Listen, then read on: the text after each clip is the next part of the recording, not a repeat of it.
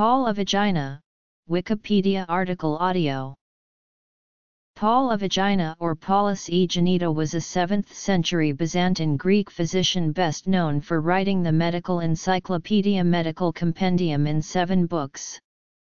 He is the father of early medical books. For many years in the Byzantine Empire, this work contained the sum of all Western medical knowledge and was unrivaled in its accuracy and completeness. Life. Works. Notes.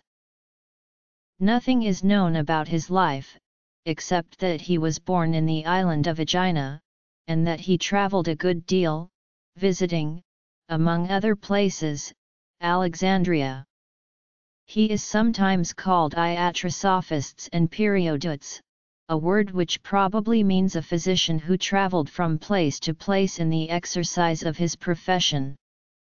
The exact time when he lived is not known, but, as he quotes Alexander of Tralles, and is himself quoted by Yahya ibn Sarafiyun, it is probable that Abu al-Faraj is correct in placing him in the latter half of the 7th century. The Suda says he wrote several medical works, of which the principal one is still extant, with no exact title, but is commonly called Medical Compendium in 7 books. This work is chiefly a compilation from earlier writers, indeed its Greek title proclaims that it is an epitome of medicine, Epitomes Iatriques. William Alexander Greenhill wrote that his reputation in the Islamic world seems to have been very great, and it is said that he was especially consulted by midwives, whence he received the name of Al-Kawabili or the accoucheur. He is said by the Arabic writers to have written a work, De Mulierum Morbis, and another, De Puerulorum Vivendi Rationi et Curationi. His great work was translated into Arabic by Hunan ibn Ishaq. The 6th book on surgery in particular was referenced in Europe and the Arab world throughout the Middle Ages, and is of special interest for surgical history. The whole work in the original Greek was published in Venice in 1528, and another edition appeared in Basel in 1538. Several Latin translations were published.